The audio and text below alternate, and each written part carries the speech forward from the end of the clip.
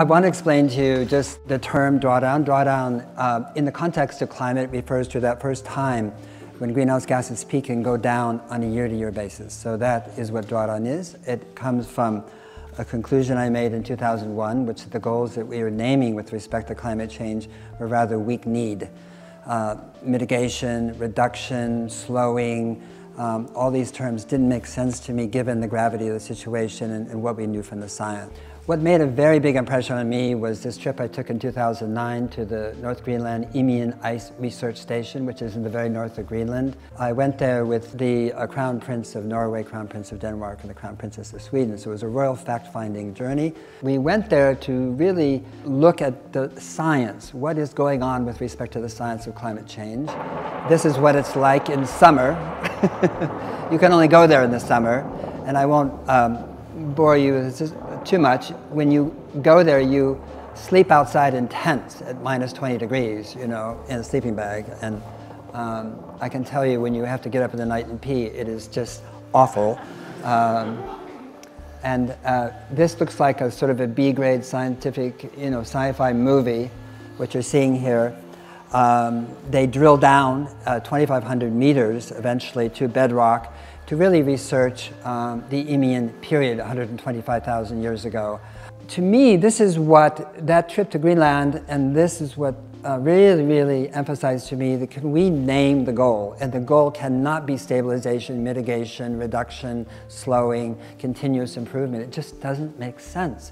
And the only goal that makes sense is to reverse it. Let's go the other way. If you're going down the wrong road, slowing down doesn't change the fact that it's the wrong road. You know, or another way to put it, if you're going over a cliff, slowing down just makes Thelma and Louise in slow motion. In other words, it's still going over the cliff. And so I wanted to name the goal. And what Project Drawdown is about, I should go back before you read this little thing, is really about, can we achieve it? I don't know. No one really has mapped, measured, or modeled the 100 most substantive solutions to global warming. It's never been done. In order to do this, to map, measure, and model the 100 most substantive solutions, we had to figure out how to do it with no money. Nobody wanted to give us the money to do it because we didn't have the expertise, frankly. I'm a journalist, I'm not a scientist. So we decided it had to be a coalition, it had to be a credible coalition of people from all over the world who do have PhDs, who are scientists, who are respected, who are IPCC lead authors, who do run companies, who do run governments, etc. So we put together a coalition, and we put a call out all over the world to scholars at universities to be drawdown fellows, and we got just extraordinary CVs. These are White House fellows, Aga Khan Award winners, Rhodes Scholars, etc. Half PhDs, 40% women, all have advanced degrees, and they became our core researchers. And to them, we added 128 advisors. Some of them are here in the room. So we had an advisory council, and on top of this, we had 40 outside expert scientific reviewers of the models themselves. When we came together and published the book and published the data, that pretty much people would say, you did your homework, and that it was not one person or a small group doing the math. And that's what we did. We did the math. That's all we did. All the carbon data you see here is peer-reviewed science. We didn't take anybody's assertions, beliefs, or anything like that. So this gives you an example. You'll see it in the book. The book has content, not just photos. We rank it by carbon impact, and there's only two things, of course, you can do about global warming. You can stop putting greenhouse gases up there. Conservation, right? Efficiency, substitution of fossil fuels with renewable clean energy, or you can bring it back home, sequestration. There's only two things you can do. This is 16.6 gigatons, metric tons of carbon emissions avoided with this technology by 2050. And I just want to go through solutions very quickly, just to give you a sense of the variety and the diversity of solutions that came up. We went through probably 300 different solutions and then winnowed them out to be the ones that had the greatest impact.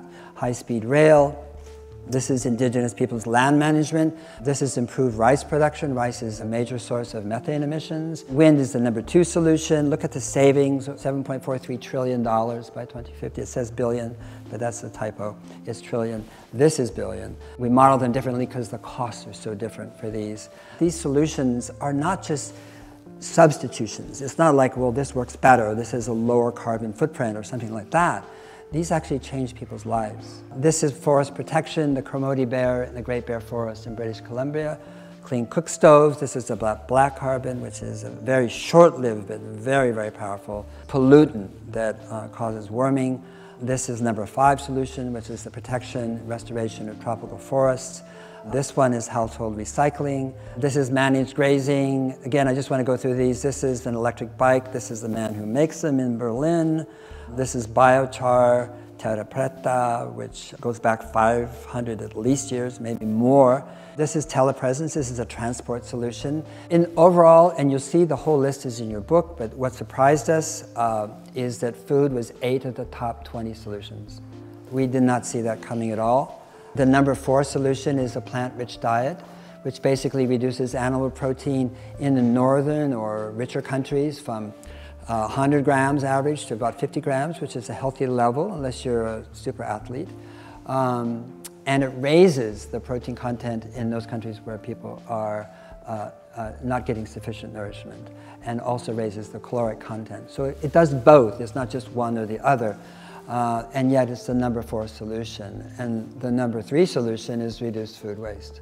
And so you can see the food sector was larger than energy. I should say energy, it's really the electrical generation part of energy. Energy suffuses all of these, transport, the built environment. Energy was really 5 of the top 20. If you combine number 22, offshore wind, they become the number 1 solution, not refrigerant management. And then this also surprised us. This is educating girls. Their life is chosen for them in many ways, and those girls, still girls, have an average of 5+ children. And this, which is family planning, those two together really measure the difference between the UN high and median population in 2050, between 10.8 and 9.7 billion. This is straight up UN, World Bank, WHO numbers. They're not our numbers. And these are low numbers. These are low numbers. But if you combine them, empowering girls and women becomes the number 1 solution to addressing global warming. It's like, yeah, and who knew? But the whole thing about this for us is who knew, who knew, who knew? And you know, we certainly didn't, by the way, and I just want to make that very clear. So many people come to me and say, oh, it's so ambitious. I love that. It's like, let's just let civilization go. That seems to be a reasonable course, you know. But what you're talking about is so ambitious, you know. And I'm going, well, okay. I want to just explain the title. It's so brash and cheeky, and I know that, and I apologize barely. The most comprehensive plan ever proposed to reverse global warming. The reason we titled that is to make sure you understand that no other plan ever has been proposed to reverse global warming. So we could have said the most nuanced, we could have said the most brilliant, the most colorful plan. No matter what we said, it would be true because there's nothing to compare it to. And why this is true at this point in time, I do not know, but it is so. This is the Rosetta Stone. All this is about reframing. It's not just about measuring and modeling. What it is about rethinking our relationship to carbon, to the atmosphere, and to each other, our relationships with each other. And the language we're using around climate change is guaranteed to do what it's done. Decarbonization, really? Decarbonization is the name of the problem. It is not the name of the solution, with all due respect. So it's a negative term. Then we have negative emissions, another negative term. We're using negative terms to describe what we need to do. And that does not exactly light up people's fire, you know, in imagination. Then, on top of that, at least on the NGO level, and we see it everywhere, we're going to tackle climate change, we're going to fight climate change, we're going to combat climate change. We're using war metaphors, war verbs, to actually talk about a relationship to this extraordinary system called the atmosphere. which is our ally and protects us, and the only true boundary on Earth is the atmosphere.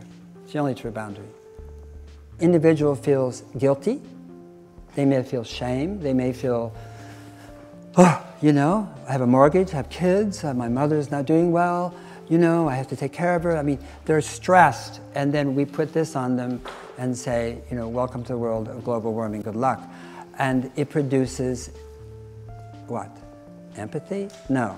Apathy. Care? No. Indifference. Enlivening? No. Numbness. You know, it does. It produces the opposite result. And so unless we language this as an opportunity, as a gift really, because every system that ignores feedback dies. This is feedback from a system called the atmosphere. The relationship between physics and biochemistry. Okay, we know the principles. We've known them for a long time. So feedback is our ally. So we have to then reimagine this relationship in such a way that we see it as happening for us, not to us. As long as we think this is happening to us, then we've eschewed responsibility. And two, what happens when you say it's to us? Well, you're a victim, you're the object, something happened to you. Somebody else is responsible. The United States was suing oil companies because they knew about it. In the meeting we had, I thought it was Chatham House, I know it was Chatham House rules, but wherever it was on the Thames River in this little inn, I mean, I can say without really compromising it too much, I mean, Shell knew about global warming then, so did Phillips, so did Conoco, so did Exxon, they all knew about it, they knew it very well. This is not a surprise. They're not stupid, these companies. And so as long as we sort of demonize it, you know, then what is our life like? If we see it as happening for us, that is to say, you take 100% responsibility, it's happening for us. Now, what am I going to do? I'm going to reimagine the world. I'm going to innovate. I'm going to create. I'm going to think about what it is that we can do at this point in time. And so we have a choice as human beings, as institutions, to go one way or the other. And one way, to me, is interesting and is a good life, and one of them, actually, is a dead end. It's the cul-de-sac. And so that is really what Drawdown is about. And by mapping and measuring and modeling these solutions and presenting them in such a way that they actually engage people, they go, oh, how interesting, I didn't know. Look at that picture. We give anecdotes, we give narratives, we give stories. The first solar panel was in 1884 in New York City on a rooftop. 2 years before, the first coal-fired power plant was built in the United States as well, in the same city, in New York City. And at that time, they had opposing editorials as to which would prevail, solar or coal. Of course, solar won. It just took a while. When we understand that this is the human story, and that anything humans do, they can undo. They can undo. We can undo this. We can reverse this. But we can't do it unless we orient ourselves in such a way that is towards the solutions, towards drawing down. And I just want to start with one of our famous American scientists, Matt Damon. And if you didn't see The Martian, spoiler alert, he comes back. I saw him actually a few weeks ago. He didn't see me, but I saw him, that's all. But there's a wonderful scene at the end where he's talking to, you know, wannabe astronauts, and he's come back and he's got gray hair, and, you know, he's like the wise one.